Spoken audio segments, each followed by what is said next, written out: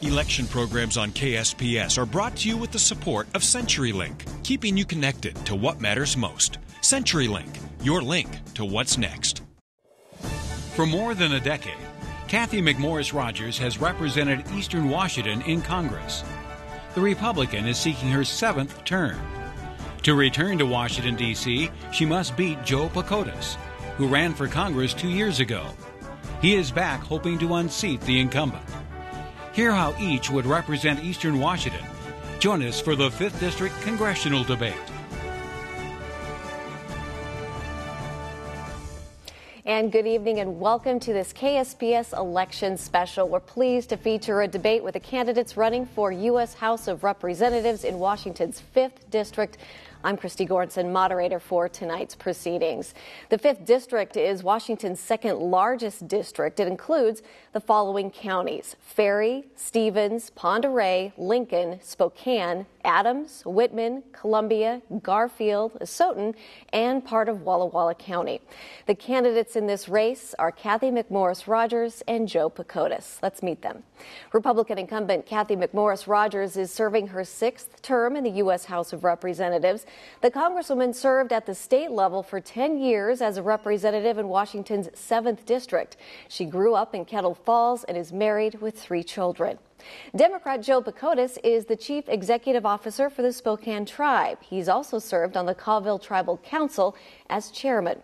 Mr. Pakootas grew up in Inchelium. He's married and has 4 children and 7 grandchildren. This is his 2nd run for this office. Welcome to you both. Thank you. So for this debate, the candidates have agreed to follow our debate rules. The reporter panel will ask the same question to both candidates, or a panel member may direct a question to just one candidate. Reporter panel members may request a follow-up to an answer. Answers will be limited to 1 minute. Rebuttal length will be limited to 30 seconds. For this debate, the candidates will answer questions from a panel of Spokane journalists, and they are from the Spokesman-Review, reporter Kip Hill, from KREM 2 News, anchor Whitney Ward, and from KXLY4 News, the anchor of Good Morning Northwest, Derek Deis. Thanks for being here. Thank you. So let's begin with opening statements. Each candidate will have 1 minute, and Representative McMorris Rodgers, you go first. Well, thank you, everyone, for taking the time to be involved. It is an honor for me to represent you in Congress, and I work hard every day to listen, to learn, and then to advocate and lead for you in the People's House. I know that people are angry with Congress. I hear the frustration. I've tried to take that frustration and turn it into smart solutions, working in a bipartisan fashion, whether it's on taking action on our wildfires that we've seen in Eastern Washington recently, the passage of the ABLE Act that provides for tax-free savings accounts for those with disabilities, or the Steve Gleason Act, important legislation to counter those that wanted to take away eye-directed technology, amazing technology for those that have lost their ability to speak. But this legislation underscored a larger problem.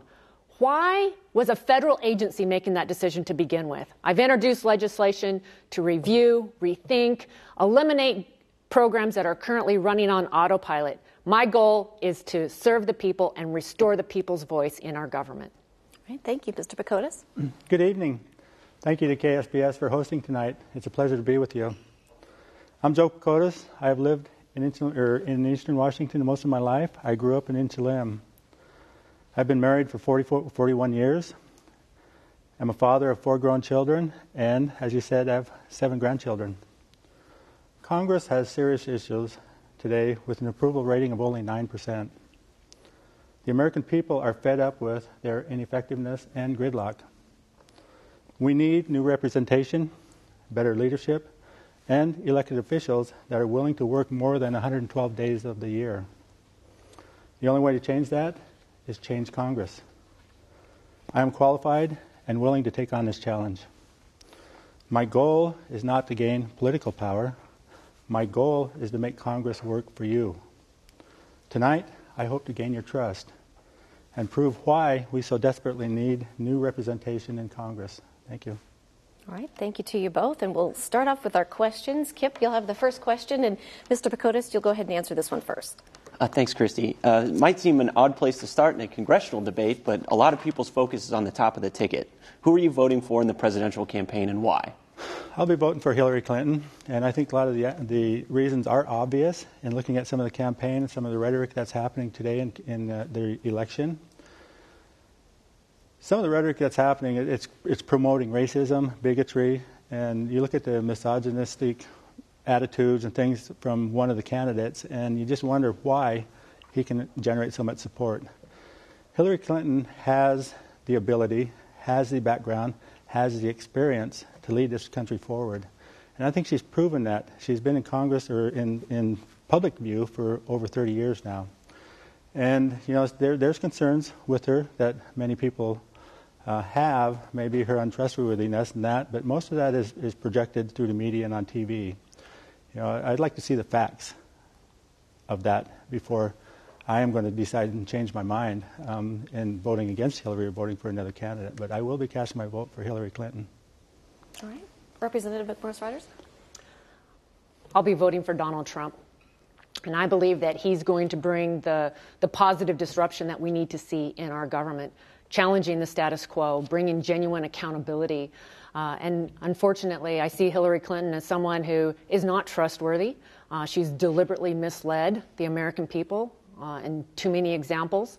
And I don't believe that she will bring the change to the status quo. She believes in top-down, government knows best approaches that I believe need to be changed so that we see people empowered and people's voices reflected in our government. Can I follow up? There have been recent reports that potentially Donald Trump avoided paying federal income taxes for a long time, maybe up to 2 decades. There's also concerns about some deals with Cuba that he may have made when he was a private businessman. Do any of those give you pause as you cast your vote? You know, I've made it very clear that there's things that Donald Trump has said and done that give, you know, that I don't agree with. I believe in being very transparent. What I see in him is someone that can bring the change that we need at the top, challenge the status quo. I see him as a businessman that knows how to create jobs, grow our economy. And unfortunately, in Hillary Clinton, I see someone that has not proven herself trustworthy. And I believe that it's going to be the status quo, top-down, government knows best approach to problem solving.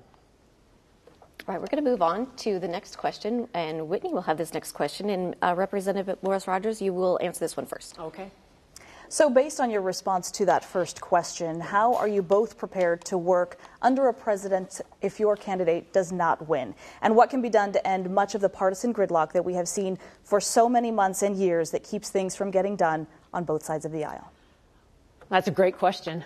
I lead by example. And you look at my record, and I'm someone that has looked for opportunities to work across the aisle. And I'm someone that has worked on issues important to Eastern Washington in a bipartisan way, whether it is catastrophic wildfires that we've been facing, and working with Senator Maria Cantwell right now on legislation that will help prevent and fund the fighting of those fires. I've also worked on the ABLE Act, bipartisan. I've worked for Fairchild Air Force Base. But as it comes to the next president, I believe that one of the most important fundamental issues for us in this country is representative government, and ensuring that Congress is functioning as an equal branch of government and is functioning in a way that will hold the administration accountable, no matter who it is, exercise the power of the purse, and really, on behalf of the people, make sure that accountability is in our government. Mr. Pakootas. I do have concerns with how Congress is acting today and how the administration is being, I guess, shunned and pushed aside sometimes. I highly respect the office of the president, and I'm willing to work with President Trump if that so happens. It is kind of scary thinking about that and looking at that and seeing some of the issues and how things are treated, and especially being a person of color and how the people of color are actually treated in today's day and age, according to how politics is going. I am able to work across the lines. As chairman of the Caldwell Tribe, I was required to work with city governments, county governments, state governments, and federal governments also, just alike. You know, and we had many, many issues, jurisdictional issues, sovereignty issues. You look at Congress today and how things have happened, and when President Obama took his oath of office, and immediately after that, Mitch McConnell took another oath of office, providing to the American people that he's going to make sure that this president is a one-term president. That's where the gridlock and the partisanship started. All right. Representative, you can have 30 seconds for a rebuttal if you like. Well, I think, yes, I am willing to work with whoever is elected president.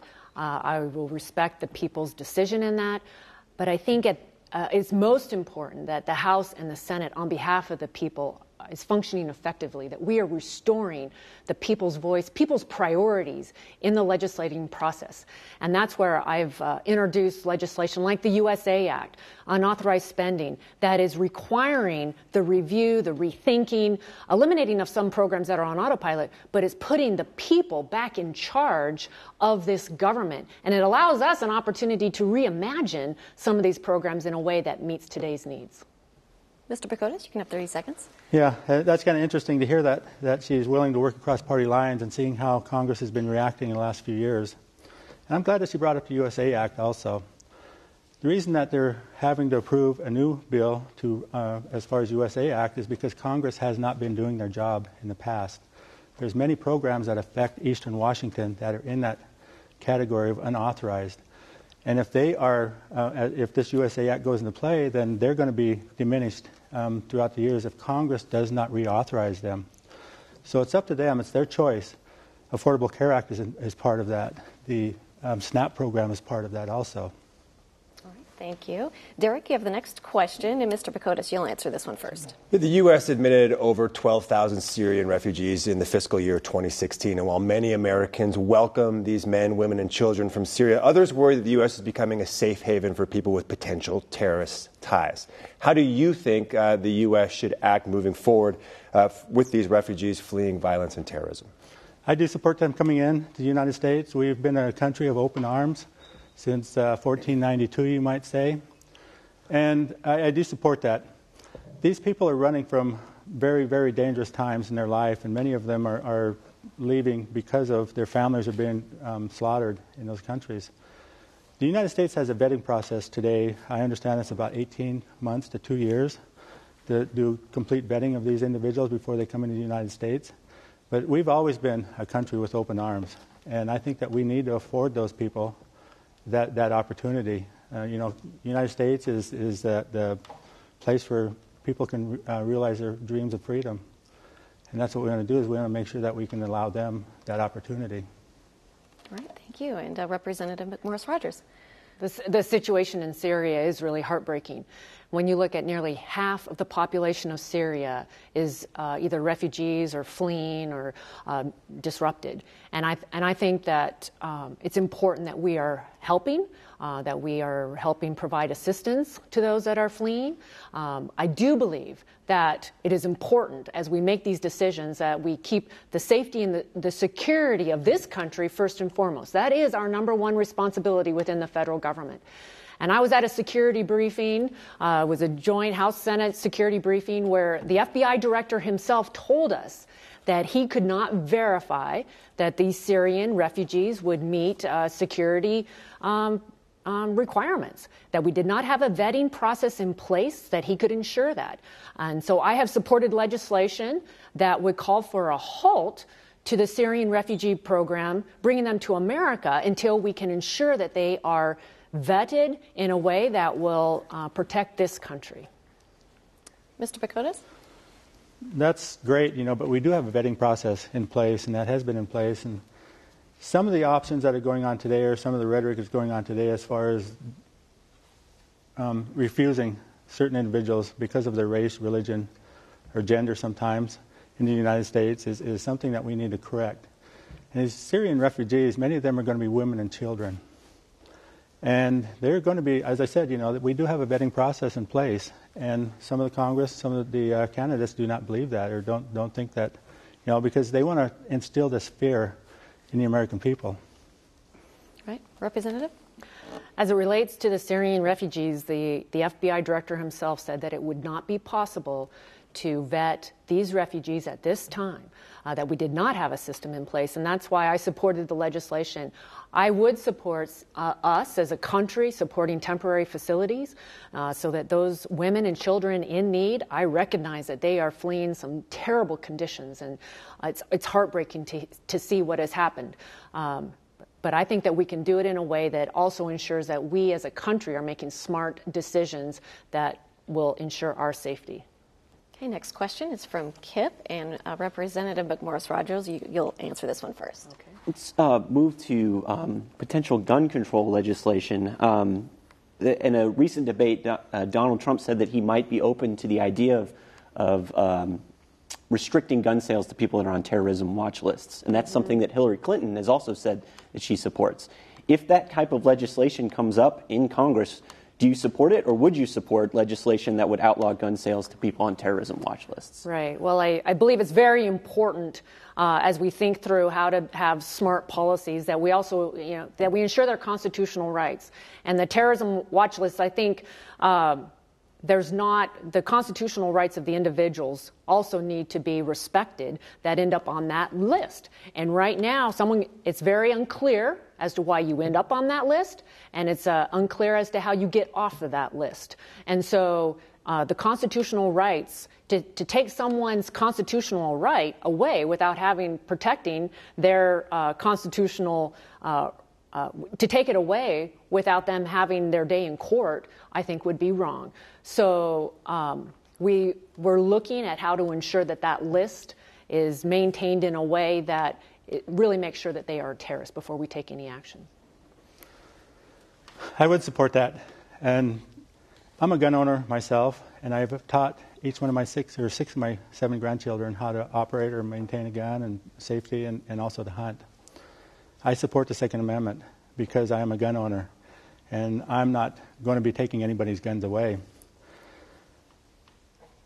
The issue here is not only about constitutional rights. Many of these people have lost their own constitutional rights. We're not taking them away from them, their guns. They've lost them themselves. You look at the no-fly zone people that cannot fly in the United States, and also you take a look at the felons.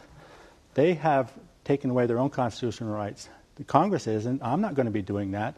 So I do support, reinstituting the ban, or so to speak, on sale of weapons, especially to people that are not authorized to even fly in the United States and come to the United States. You talk about a ban. Are you in favor of an assault weapons ban? I would be in favor of bringing that assault weapon ban back. I think that was instituted during George Bush times, and the sunset had diminished on that just recently, and I'd be in favor of reinstituting that ban. Representative, you can have a 30-second rebuttal if you like. Well, I too am a gun owner. I'm a strong believer in the Second Amendment. When it comes to the terrorist watch list, I think it's important to recognize that a fundamental constitutional right is to ensure your day in court also. And so we need to make sure that we're protecting all of those constitutional rights. All right, Mr. Pakootas? Yeah, and that's I agree with that. But as I said, we're not the ones that are taking their constitutional rights away from them. They've taken them away from them themselves. Okay, and let's go with Whitney with the next question. And Mr. Pakootas, you'll answer this one first. What do you think is the federal government's role in trying to ease the racial tension that we have seen so much? We've been hearing so many times about police shootings. Do you think it is a call for more de-escalation training? And what specifically is the role of the federal government? Should there be more oversight at the federal level? I think a little bit less rhetoric about what's going on today, about people of color and the Hispanic and the racism that's talked about with them, and denying access to the United States by certain religious groups. I think stopping that is a good place to start. Some of the problem that we have, and people are kind of pushing that out nowadays, you see more and more of it on the streets. And one of our presidential candidates is talking that, but Congress is not saying that that's not okay. They're basically being silent about it, and it's okay. So the American people are feeling a little bit more secure about talking about the racist attitudes and looking at deporting millions of undocumented Hispanics and that. So Congress does have a place in there, and I think that would be a great place to start, and working with the communities in certain areas. And, I think some cultural sensitivity would be helpful for a lot of them also, and I think a person of color could bring that to Congress. I want to maybe re-ask the question because I'm not sure that you answered it. When we're talking about the federal government's role, do you think that there is a need for more oversight or training when it comes to police shootings of other people of other races? Certainly, I think they do. And looking at the laws and rules and regulations, and the states also have a lot of requirement for doing that too. I do support the police officers, and they have a tough job in the United States in protecting and serving the people. But there's a few that take it to the extreme, and I think you're seeing more and more of that as we're going through the days, and the amount of slaughters, the amount of mass shootings that are going on, and some of the police officers that are killing innocent Americans, unarmed Americans. So Congress does have a role in that, and I think Congress would just in their attitude, would display a lot of that. Right. Representative McMorris Rodgers. Well, when it comes to racial tensions in the country, and especially how it impacts local law enforcement, I think it's very important. We cherish as Americans a belief that no matter who you are, no matter where you come from, that you have equal protection under the law, equal application of the law. I've talked to local sheriffs, local law enforcement, and what they tell me is that they do need more training and a belief in community policing. From a federal perspective, I have supported us taking a look at it federally too, and seeing if there is some action that we should be taking. We have a task force right now in the House that is led by John Lewis, who's one of the civil rights leaders of our time. He's congressman out of Georgia, and other members like Congressman Dave Reichert, right here from Washington State, former sheriff in King County, are a part of this task force. They're meeting regularly even right now, and going around the country to look at what is an appropriate federal response to, so that we are providing the support that we should. And Mr. Pakootas, you can have 30 seconds if you like. Also, I think part of the training and education would be a police force, I guess, resembling more of the community. Allowing more people of color on a police force, and that they're working in the communities that they're in. And some of that cultural training also would be helpful for them, understanding the people that they're working with and understanding the people that they're sworn to protect, and knowing the differences between them. And, living on a reservation, and we're treated completely different when you come off the reservation. And that is prevalent in the United States, not only with Indian people, but people of color. Representative? Well, I think it's also important to highlight the recognition that the city of Spokane has received in this regard, that they've had the conversation, and that they were even invited to the White House recently to participate in this discussion, and the leadership that the city of Spokane has shown as a community, bringing people together, having a conversation, and taking action locally. I think those are the kind of approaches that need to be repeated across the country. Next question is from Derek, and Representative McMorris Rodgers, you will answer this one first. Yeah, it seems that Obamacare, or the Affordable Care Act, is here to stay, and we know you have differing stances on this, but assuming it is indeed here to stay, what is each of your plans to improve upon it in the future? Well, I think it is very important that I think the debate over health care is going to continue. And how do we ensure that everyone in this country has access to quality and affordable health care? Unfortunately, the promises that were made in the Affordable Care Act are not being seen. People are not able to keep the plan of their choice. You're seeing premiums go up. In Washington State, double-digit premium increases. So what I would like to see is a repeal of the individual mandate, a repeal of the employer mandate, a repeal of the regulations on the states, and to open up states to have for a larger marketplace, so that individuals and families will have choices for more plans that would meet their individual needs, the needs of themselves and their families. Right now, we're seeing less choice, less plans, and they're costing more higher premiums, more co-pays. And so we need the marketplace to be opened up and expanded. Yeah, I support the Affordable Care Act, as it was written originally, and also I support somewhat today. I do think that we need to reinstitute some of the options that were taken out, and that would be the single-payer option and also the options for the federal government to negotiate with pharmaceutical companies for cheaper drug prices. If you think about the promises that were made, those promises were taken out when President Obama offered his bill to the Republican Congress early on so that he could gain their support for the bill, so that he could have overwhelming support when it came before Congress. Well, that didn't last very long, and Congress, Republican, had taken a shot at it and taken all of those provisions out of the bill. And when it came up for a vote, did one of the Republicans vote for the bill? I don't believe so. So we have the bill that was watered down, and now they really oppose that bill, and they've been voting over 60 times to repeal it. We have 20 million Americans that are insured today, and 29 million more that need insurance. And we also have our young children that can stay on their parents' insurance until they're 26 years old, which is a great help for them. Yeah, and I support pre-existing condition language. I support those up to 26 being allowed to stay on their parents' plan. I see this as a top-down government knows best approach that is limiting choices. One big issue that I have been working on is ensuring that we have more providers right here in Eastern Washington. We need more doctors, and I'm excited about the new medical school.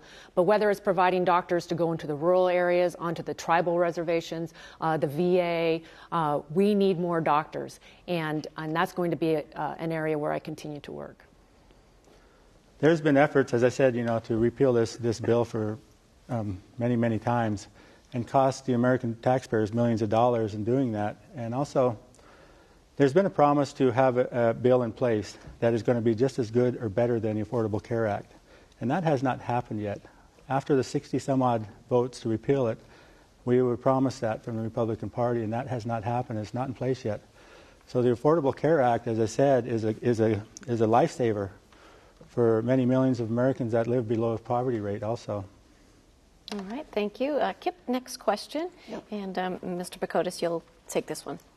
Yeah, let's talk about another issue that hits people's pocketbooks, the minimum wage. Washington State has one of the highest minimum wages in the country, but you in Congress would have the authority basically to raise the federal minimum wage for the first time in several years. Does that need to happen, and how much does it need to be raised? It certainly does need to happen. People that are working full-time, 40 hours a week, should not live in poverty. And in Eastern Washington, we got quite a bit of people that are living in poverty that are working full-time. The minimum wage at $15 an hour, in some cases, would still be a little bit low, and that's been a proposal, and I would be in favor and support of that. If you take a look at history and how raises have, or how salaries have increased for certain individuals, CEOs and salaries have increased hugely. And if the minimum wage had kept up with that increase, according to cost of living, minimum wage today would be around $22 per hour. And you take a look at that and think about that. And here in Spokane County, for a family of two, husband and wife, to survive and to be able to afford rent of a two-bedroom apartment, they would have to be making about $14.87 per hour to do that. And if they're people that have a family with children, then that number has to go up quite a bit more. So $15 an hour would be right at the limit for that. Do you think that businesses in Spokane would be able to support a $22 an hour minimum wage? Not today, no. But then you could work that up to them. Something about that too with businesses. You hear that there's fear going around that it's going to kill businesses and that. And Seattle is a pretty perfect example of that. Those people that are living below the minimum wage area, or even making minimum wage, they did not go out and spend their money someplace else. They spend their money locally within the businesses here in town. So that would help thrive a little bit more. That bring a little bit more money back to these local businesses. They may be paying a little bit higher salary, but they're going to regain that with the business that they're going to be providing. All right, Representative. When it comes to the raising the federal minimum wage, I believe that is a decision that is best left at the local level and at the state level. When you look at the differences across this country, even across this state, as to the cost of living, I think that should be taken into consideration. We need to be focused on job creation, on providing opportunities for people to have more jobs and better paying jobs. You think about the important role a job is in your life. It's what gives you purpose and dignity. It's way more than a paycheck. And so we need more jobs and policies that will encourage more jobs. What do you think of that $22 an hour mark? Do you think that's too high? I would have significant concerns about the impact that would have, and that needs to be a decision that is made at the local level. Okay, we can do a 30-second rebuttal if you like. Well, as I said, $22 an hour would be pretty high right now, right. And we could slowly build up to that and make it affordable for the American people, especially in 5th Congressional District, where we have 28% people in 5th Congressional District that live below the federal poverty rate. 21% of those people are children. And, they cannot afford sometimes food on their table because of these low wages that they're receiving. So naturally, we need to up that. And as I said, it's going to increase the economy, build the economies in local areas. The way that you create jobs and create more opportunities is it's not by more mandates and more requirements. And I think we want more jobs. We need more training. As I travel around Eastern Washington and as I hear from employers, family businesses, the farmers, one big issue is the workforce and the training that we need for individuals so that they can meet the workforce needs. 85% of the jobs are going to need some kind of post-secondary, and that is a way that you get the workforce and then you create more opportunities and better paying jobs.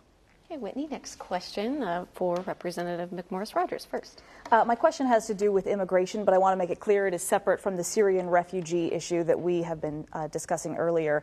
Donald Trump has stated on multiple occasions that he intends to build a wall at the Mexican border. But how do you think the federal government needs to be handling the millions of undocumented immigrants who are already here, whether they're from Mexico or elsewhere? Is it my turn? Yeah. Well, I believe that we need to fix a broken immigration system.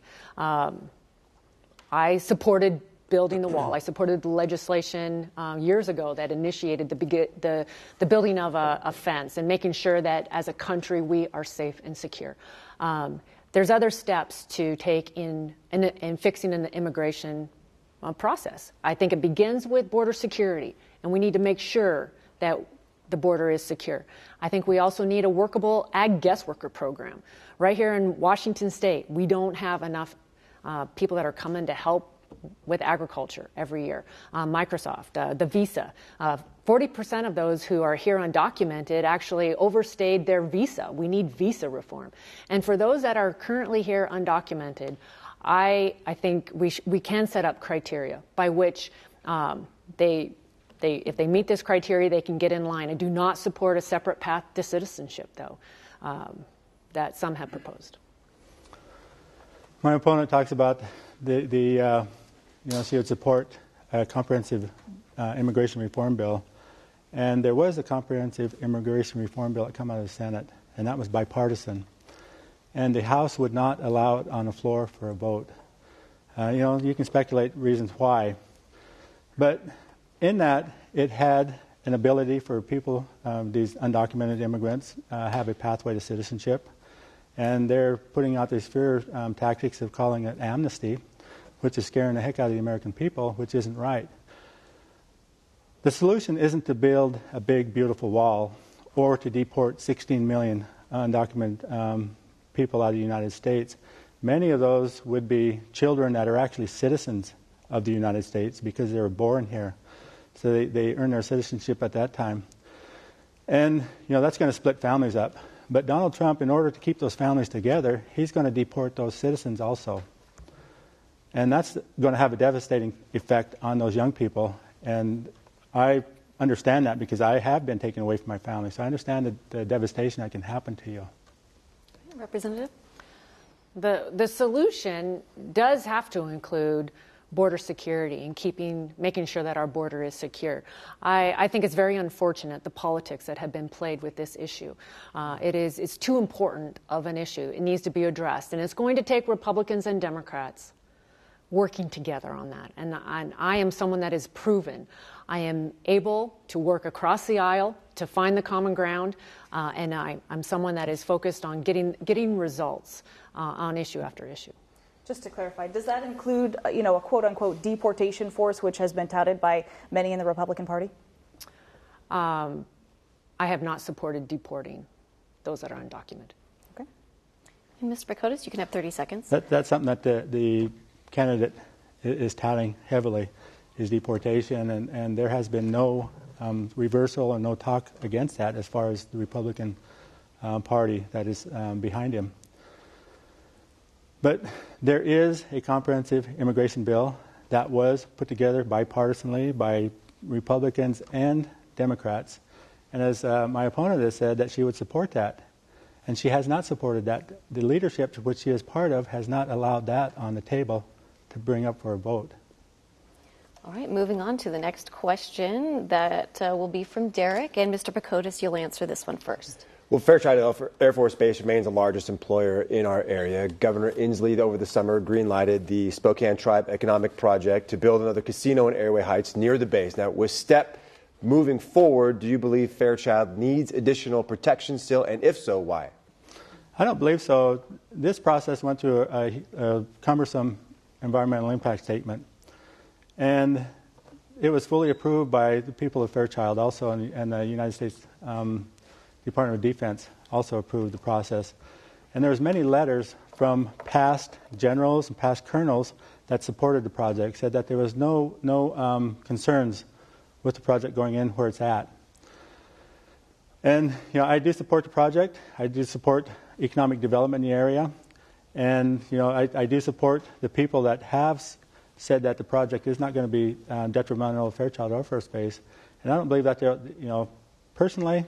I don't want to get into personal options and stuff like that, because it's been weighing on my mind for quite a few years because of the fact that we are sovereign nations, sovereign people, and we've been battling that forever. So this is just something that is the Spokane tribe has a right to do and should not be denied. Thank you. Representative? Well, as you said, Fairchild Air Force Base is the largest employer in Eastern Washington. And the role of the community as a partner in ensuring that Fairchild remains strong is to really address the encroachment issues. We have Fairchild here because the city of Spokane many years ago donated the property. And it's been our commitment through the years to take action, land use decisions and planning decisions that will protect both current missions and future missions. I wouldn't say that there were no concerns.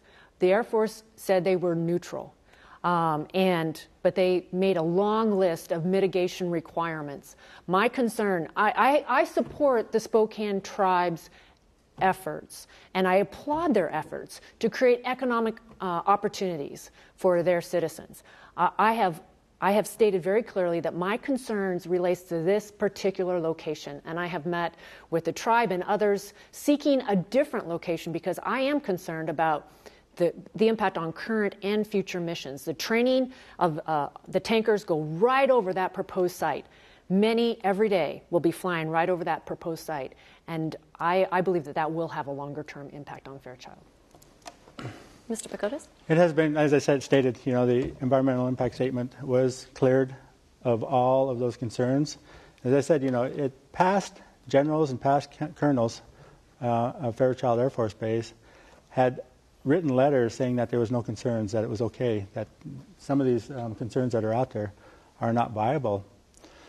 So to say that there's, that hasn't happened, I mean, it's written in the record that has happened. Right, Representative, 30 seconds. Fairchild, we just need to make sure that we're making decisions that are going to protect both current and future missions. This particular location, I believe, is of concern. I would have preferred to have seen a different site located. Fairchild and the leadership of the military, right now it's a tanker base. The mission of that base changes through the years. And I would hate to see the Air Force decide that they're just going to move those tankers someplace else, or that other missions that they wanted to bring to Fairchild they're not going to do for fear of complaints that may be filed against them in the future. All right, Kip, you have the next question, and Representative McMorris Rodgers, you'll answer this one first. Okay. I'd like to ask a specific question to you, Representative McMorris Rodgers, and then I'll move on to Mr. Pakootas.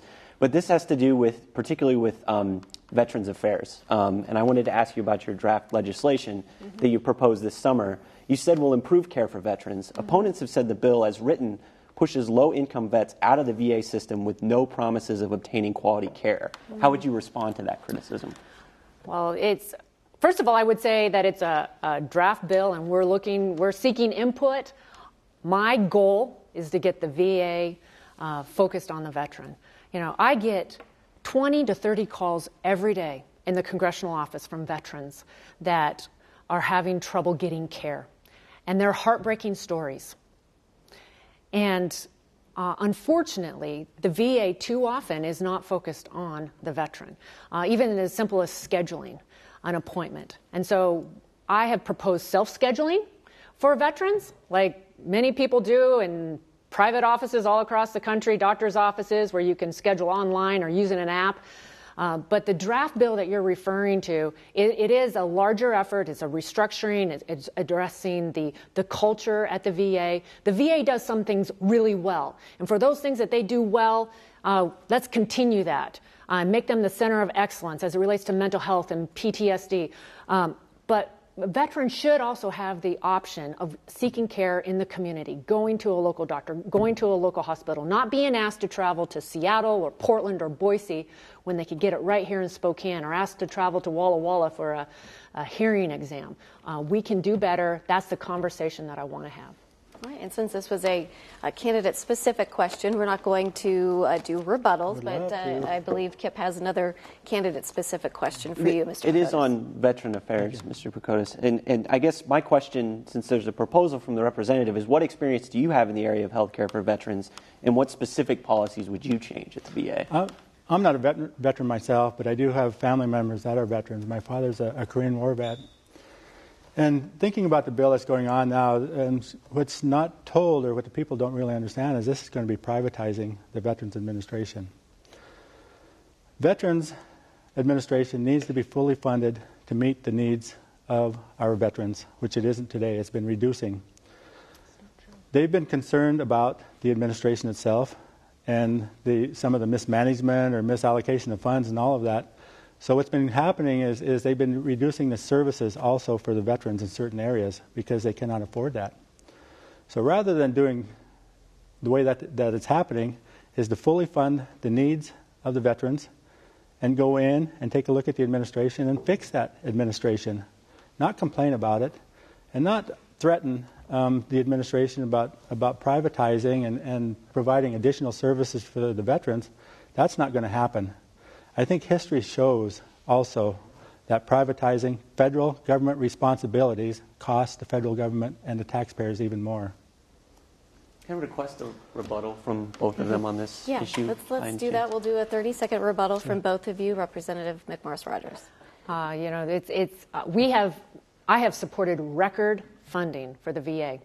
The Veterans Administration's budget has more than doubled in the time that I've been in Congress. It is not a funding issue. Despite the additional dollars, billions of dollars, the VA is not a system that is focused on the veteran.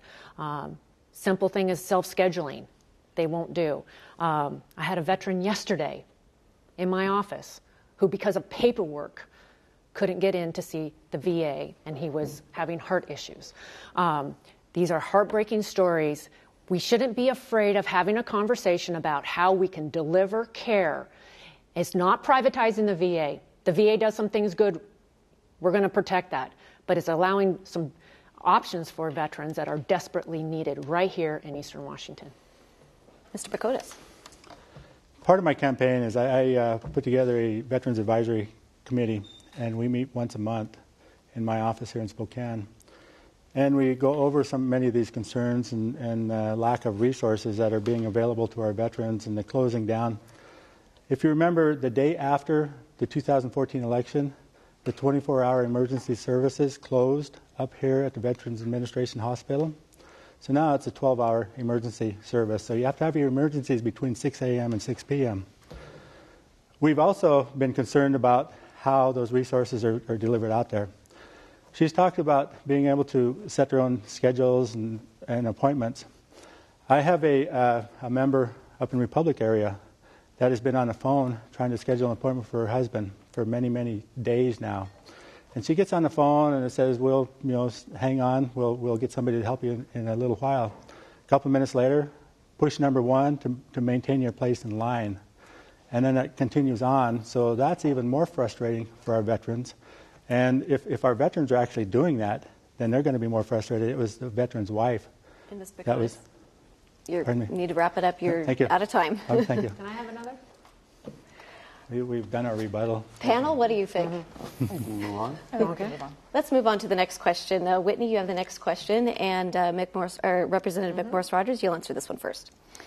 In 2014, Washington lost almost 400,000 acres to wildfires, catastrophic wildfires. Then in 2015, it was more than 1 million acres, much of it on U.S. Forest Service land, a federal agency. Experts have said that land is flat out not being managed properly and not at necessary levels to actually prevent these catastrophic wildfires that have devastated communities and left hundreds of people homeless. We have all heard the talk about needing to do more. However, at this point, what is it going to take to actually do more and better fund some of these preventative measures that could actually prevent these fires and end the cycle of fire borrowing? Well, this is a very big issue for Eastern Washington. The catastrophic fires that we've experienced are devastating, and they have a huge impact on a lot of people in Eastern Washington. Both the how we fund the fighting of these fires, as well as the condition of these forests needs to be addressed. I'm right now on the Energy Conference Committee. I'm pleased I introduced legislation that would address both how we fund and prevent fires moving forward. That legislation passed the House about a year ago. It is now in Conference Committee. I'm working alongside with Senator Maria Cantwell, and I'm hopeful that we will get some legislation that will address both how we fund and fight and prevent these fires moving forward. If people understood the condition of these forests, they would be outraged. They imagine that they're clean, healthy trees. 1 out of 3 acres of U.S. Forest Service is diseased, bug-infested, dying trees. We need to be taking action so that we do have healthy trees, and that's going to help prevent these forest fires. Mr. Pakootas. Forest fire prevention has been something that Indian tribes have been dealing with for many, many years, and healthy management forest kind of deters that. The Colville Indian Tribe has the very first integrated resource management plan in the nation, and we put that together over 15 years ago in managing our forest to a sustainable level. And that has prevented much of our forest from being burned up. The U.S. Forest Service lands north of the reservation, when there's a fire started up there, it's usually a crown fire. By the time it hits the reservation, it's down on the ground because our timber is managed properly. So you're not going to have those devastating fires. But getting back to, properly funding also the Forest Service and the wildfire situation, President Obama had requested funds to fight wildfires, not only to fight them, but to get in front of them and make sure that we're fully equipped for the emergencies that happen.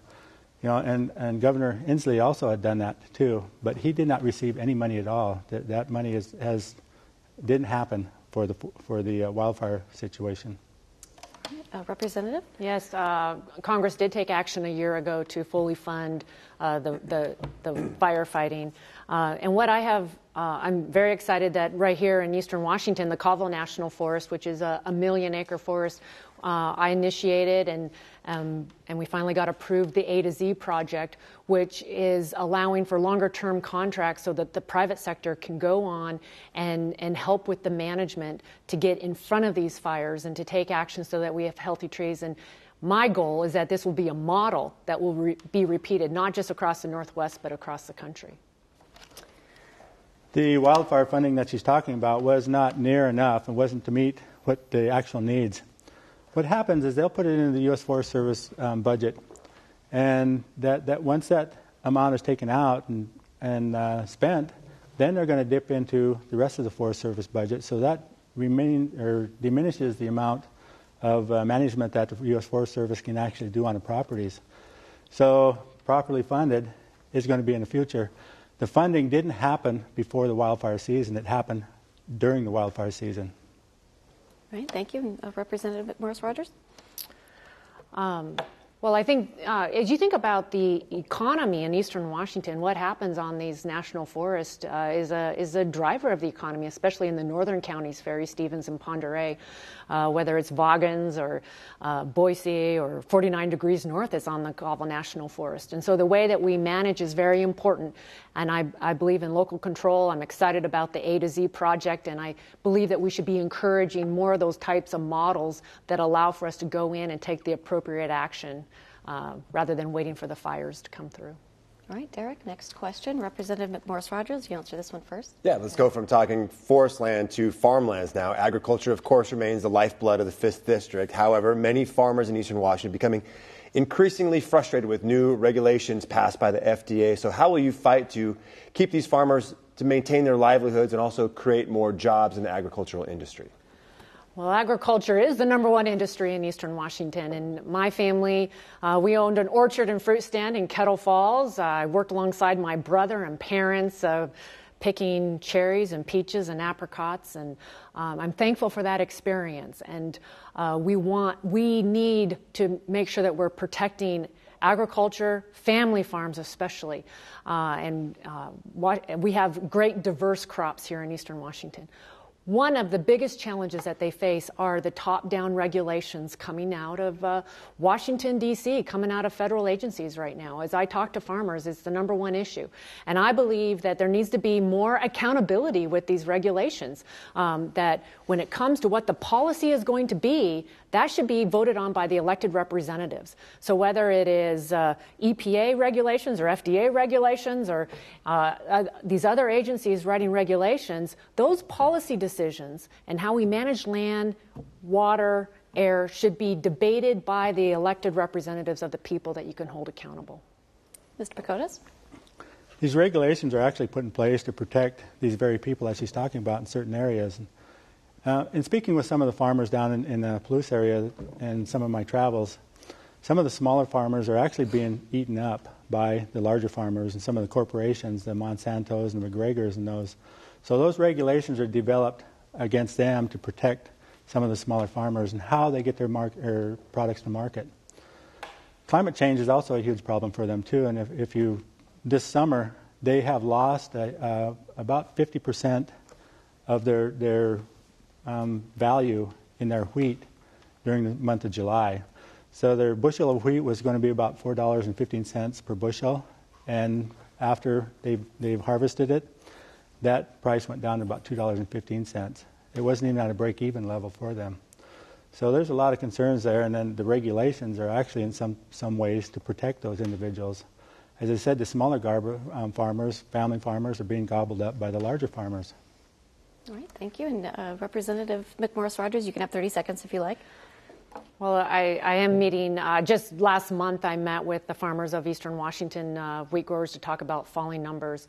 We're trying to get USDA crop insurance to make some changes so that they won't be as negatively impacted. But I go back just more fundamentally to who's deciding what the policy is going to be. And for a country who cherishes representative government, the rule of law, these decisions should be made by the elected representatives rather than the record regulations right now that we see coming out of an administration. And this isn't just Democrats. Republican and Democrat administrations have been making too many of these decisions by rule. Mr. Pakootas? That's interesting to hear that record regulations coming out of this Democratic administration. I think if you go look back in history and see when many of the government functions have been growing, is when the Republicans are in charge, and either in the White House or in Congress. And government grows during that period of time. I don't know why. And many regulations are also written during that period of time. I believe, I would be in support of the representatives actually being able to vote on those regulations, putting them in place, because you're representing the people of the 5th Congressional District, where they do not have a voice sometimes in that area. All right, thank you. This is going to be the last question, and we're going to limit your answers to 30 seconds, and we're also not going to allow rebuttals for this last question. So you have 30 seconds. And Kip? This is the second time you two have faced off for this seat. What, if anything, is different in this campaign compared to 2 years ago? Mr. Pakootas, you'll answer Myself, this one first. name recognition has been a great help. In 2014, we had about 250 volunteers working for my campaign. Today, we have a little over 8,000 or 800. I'd love to have 8,000. 800 volunteers working on my campaign that are spread out through the whole district. And as I said, name recognition is basically what a lot of people cast their vote for. And Joe Pakootas has been pretty much, coming from the reservation, living in poverty, and outside the mainstream, is a name that nobody knows. But today, people are knowing who Joe Pakootas is, knowing my issues and the important things that I can bring to those individuals. Thank you. Representative McMorris Rodgers. I think this political climate has just been very different this year, and the anger and frustration that I hear as I am having the conversation with Cathy town halls throughout Eastern Washington, and really impressing upon them that I share that frustration, and that I am turning that into ways to be a problem solver and to get results, and making sure that I believe that I am smarter today about how to get that done, and that is part of the reason that I'm running for re-election. All right, so that will be our last question, and time now for closing statements. Before the debate, we flipped a coin, and Representative McMorris Rodgers, you'll go first.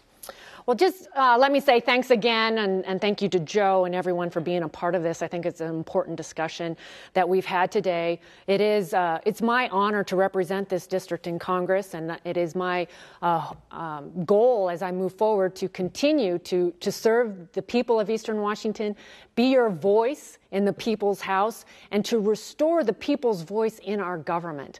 That is what I believe is most important right now in our country. That's why I've introduced the USA Act that will restore people's voice. I am also very grateful to those who have served in our military, the veterans that I have the honor of representing. My husband's a veteran, and I spend a lot of time with our veterans, whether it's traveling veterans roundtables in Republic, in Colville, Asotin, Spokane, Walla Walla, and I don't think there's anything more important for those who have served our country, that they get the care that they need. I am committed to both making sure that they have the funding, but a structure and a culture that is committed to ensuring our veterans are cared for, and I ask for your continued support. All right, thank you, Representative McMorris Rodgers. Thank you, Cathy, for the spirited debates, and thank you, KSPS, for hosting us. I so appreciate your involvement in our government and our democracy. The fifth needs something that has been lacking for the last 2 decades, a leader. I promise you that given the opportunity to lead, I will lead and represent your interest in Washington, D.C., not corporate interest or not party interest, but your interest. My opponent and I stand in contrast. You have a choice. I'm not wealthy, but I do have 30 years of experience in business and understand how government works also. I value cooperation and collaboration. I come from a culture that believes we have the responsibility and the duty to leave this planet in better shape for our children. It's been too long since you've had a voice in Washington, D.C. You deserve better. God willing, that's exactly what will happen November 8th. I humbly ask for your vote and the privilege to represent you and be your voice in Washington, D.C. Thank you. All right, thank you to you both. Well, that will do it for tonight's debate coverage. Our thanks to the candidates Joe Pakootas and Representative Cathy McMorris Rodgers. I also want to thank our panel of journalists, Kip Hill, Whitney Ward, and Derek Deis.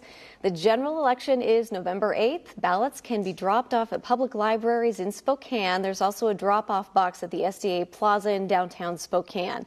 In addition, ballots can be deposited at the elections office anytime at 1033 West Gardner, but will not be accepted after 8 p.m. on Election Day. For all of us at KSPS, thank you for watching. I'm Christy Gordson. Good night.